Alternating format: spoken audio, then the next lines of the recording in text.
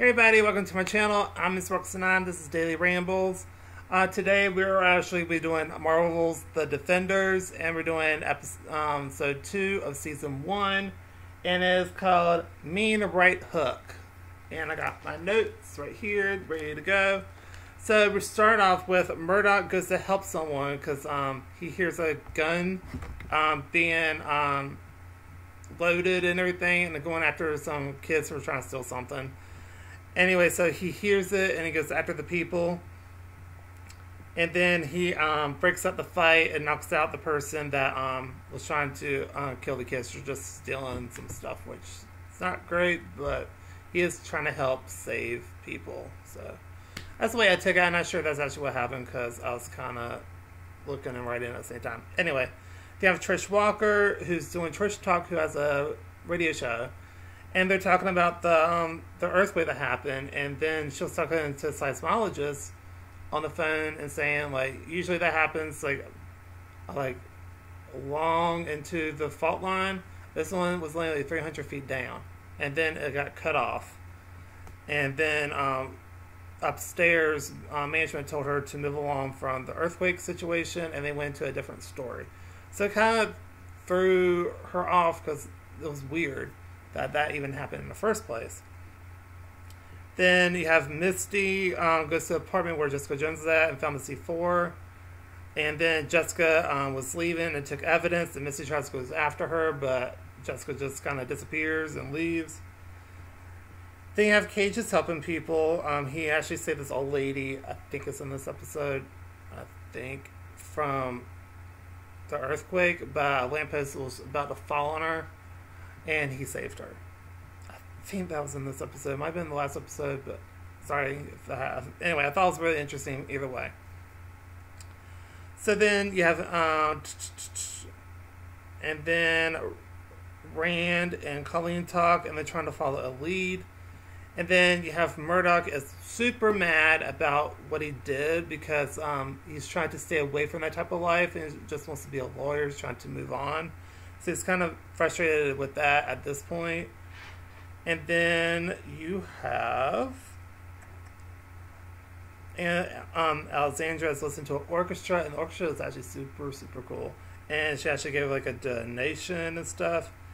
And then Madame Gao pops up and they talk about the ham business. And then turns out there's a Kunlun wall, I think, and it's blocking them from completing their plan.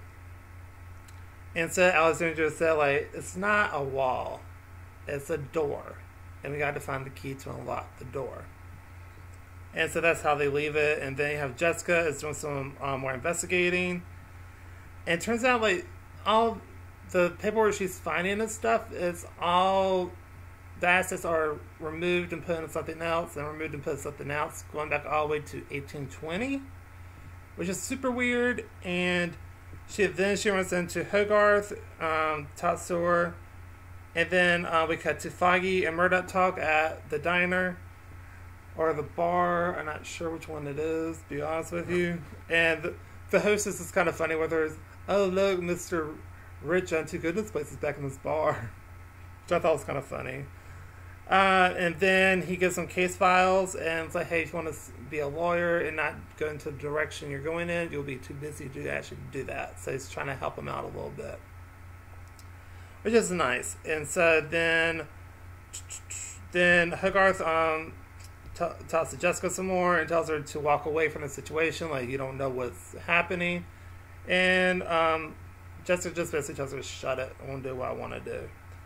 And then Cage talks to someone and gets information. He gets to like some guy who thinks he knows what he's talking about, and so he gets info on that. And then Rand and Colleen go to this shop, and it's like a katana type shop. I'm not sure how to explain it really, but anyway, so they're trying to find the people that do it, that made the katanas, and turns out they're all dead in the back room. And then he sees a picture of Kunlun on the wall, which is weird. It's like a hanging, one of those like handmade pictures and stuff. Anyway, that was on the back wall. So, and then we find Cage finds the guy he's looking for. Is the guy in the white hat, and turns out he's trying to send the people off and stuff, and so he's trying to follow the people. Then we have Hogarth talking to Foggy, talking about Jessica. It's like, we need to be notified if Jessica gets in trouble and how it doesn't come back to our office, because she's more of a freelance and then on payroll, really. And he's like, okay.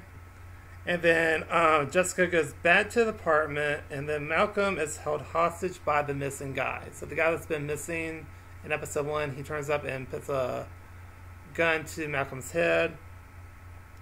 And he's trying to like tell her, like, hey, calm down.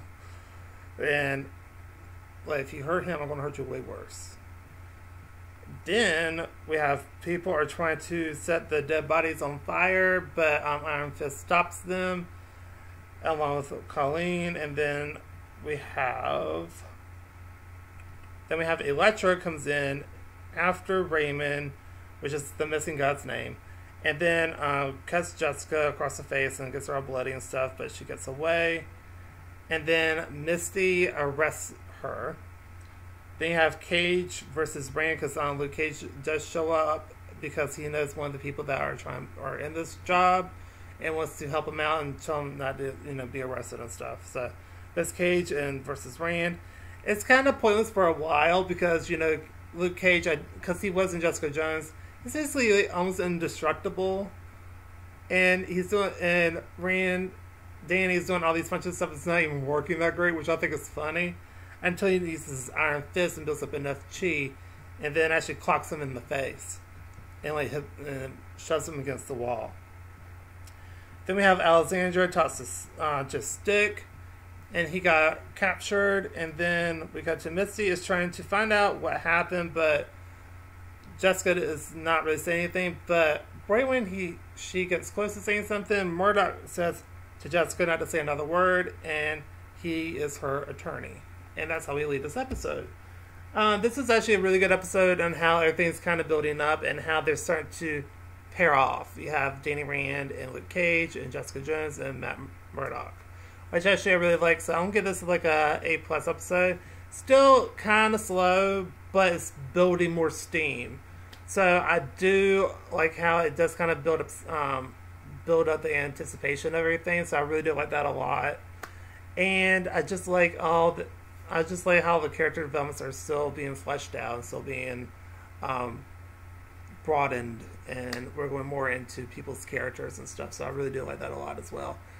And that's pretty much going to do it for me. So I really have nothing too bad to say about it. I just feel like it could speed up just a little bit, but I think the reason why they're doing that, like I said, is to build up anticipation of it and to just get everything teed up and ready to go. And I think it's going to all come out in like 2 or 3 episodes, I feel like.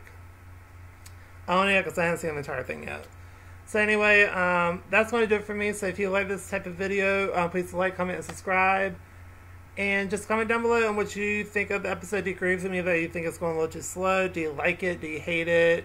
Are you just kind of in the middle, like, eh? I'm interested in your thoughts on that. And just subscribe for more stuff that will be coming up soon. And I'll see y'all next video. And I want y'all to have a very awesome day. Bye, everybody.